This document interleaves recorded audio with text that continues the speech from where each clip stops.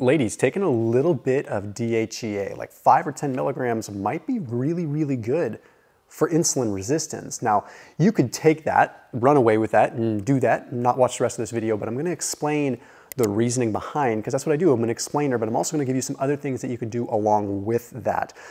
You see, what happens when you look at the data, as women get older, estrogen levels decrease, right? Okay, you go through menopause, estrogen levels decrease. But there was a study recently that took a look at this specifically, and it looked at insulin tolerance tests and glucose tolerance tests. So they looked at how women handled glucose. And they found that post-menopause, when estrogen levels were lower, insulin tolerance and glucose tolerance went down. So insulin sensitivity decreased. And what that means is that after menopause, or simply when estrogen levels are low, you're less insulin sensitive and you are more, literally, insulin resistant.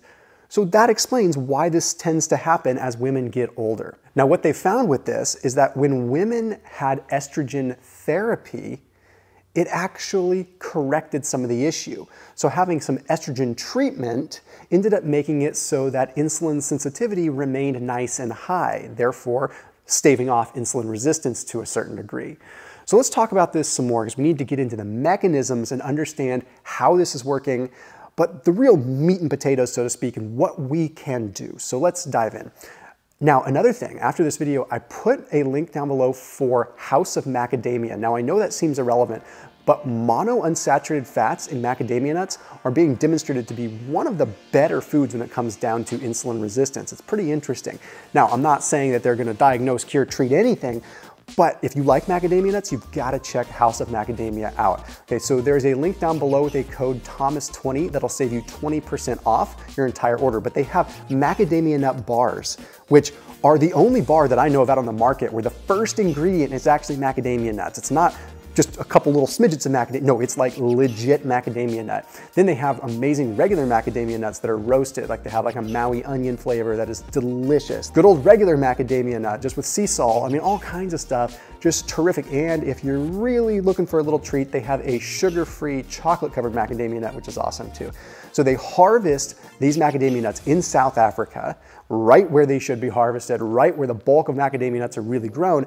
And then they process and everything literally an hour away from where they grow them. So that link and that code Thomas20 will save you 20% off your entire order with them. Plus, with any purchase using that link, a free 20-ounce bottle of cold-pressed macadamia nut oil. Literally the only cold-pressed macadamia nut oil that I know of that's on the market. And you're getting one completely free if you just use that link down below. There's no catches, it's just to get the word out there. So we've established that estrogen is helpful for insulin sensitivity, but we don't really know why.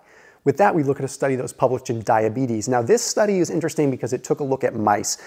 And for context, what we do is we take a look at mice studies when A, we don't really know what's going on yet, and we can't do it in humans, or B, when we're trying to sort of validate something that we uncovered in humans, we want to understand mechanisms.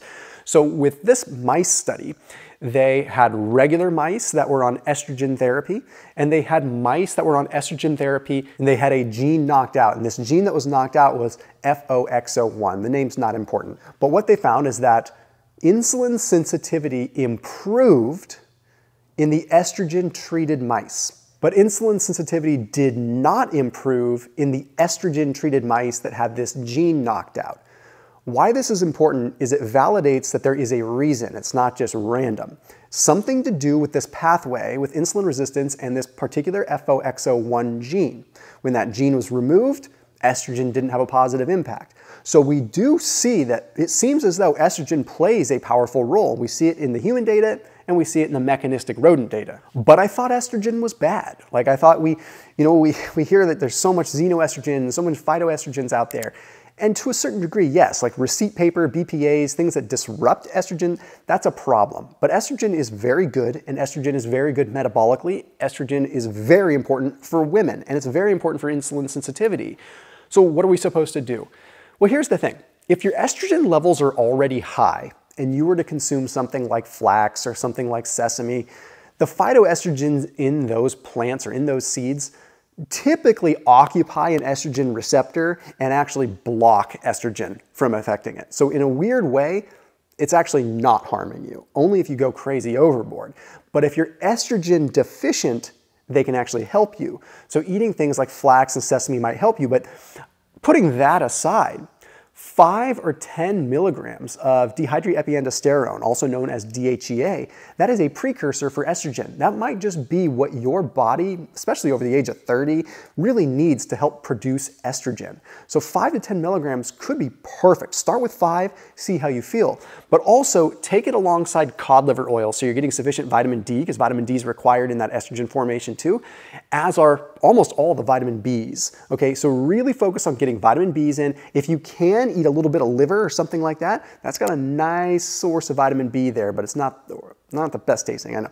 So cod liver oil for your vitamin D, okay, then things like liver or however you can get B vitamins in, 5 to 10 milligrams of DHEA. But if you want to stimulate estrogen sort of a different way, black cohosh is really good, and also chasaberry is really good just to drive up estrogen levels. So in tandem with DHEA, that might help you out. But again, you got to start small. You're not trying to send things through the roof. You're just trying to combat sort of the androgenic properties that might make you more insulin resistant as you get older. I'll see you tomorrow.